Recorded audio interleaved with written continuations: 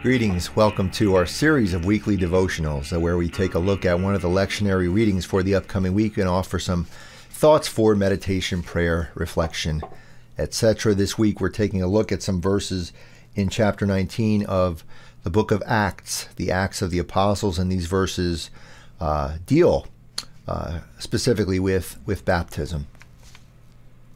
You know, I remember several years ago I was early in my tenure at Forks UCC, and an adult woman came to me and she said she wanted to be baptized.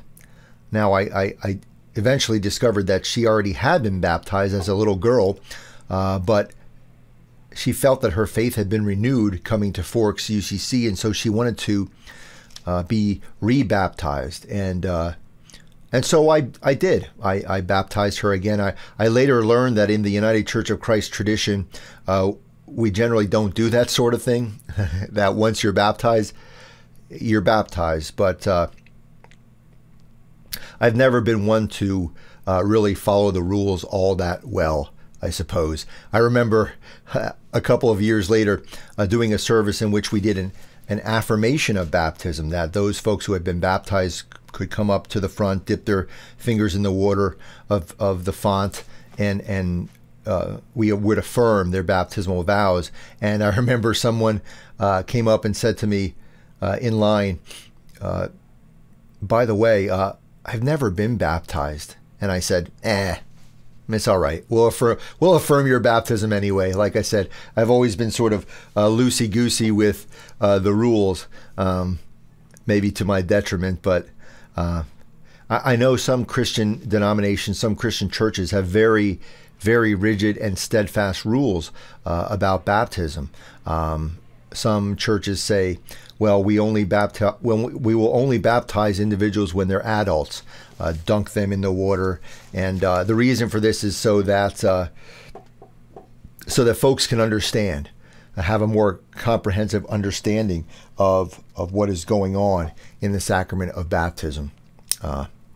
But my take is that baptism, as with any religious practice, involves mystery, because it involves God. And maybe that's the reason for my sort of loosey-goosey attitude, is that no matter what we're doing, do we really truly understand what is going on in this practice? If it involves God, then probably not. And in our passage that we're looking at this week,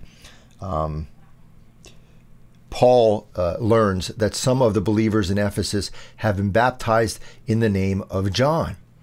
And then Paul goes on to say in verse 5, you should be baptized, and indeed Paul does baptize them in the name of the Lord Jesus Christ. But of course, in other parts of the gospel message, for example, the Gospel of Matthew, Jesus says that we should baptize in the name of the Father and the Son and the Holy Spirit. So which is it? Which is the right way? Well, my take on that is that the form of baptism, whether we baptize infants or adults, whether we baptize only once or rebaptize, whether we affirm baptism, whatever we do, the form is not the most important thing.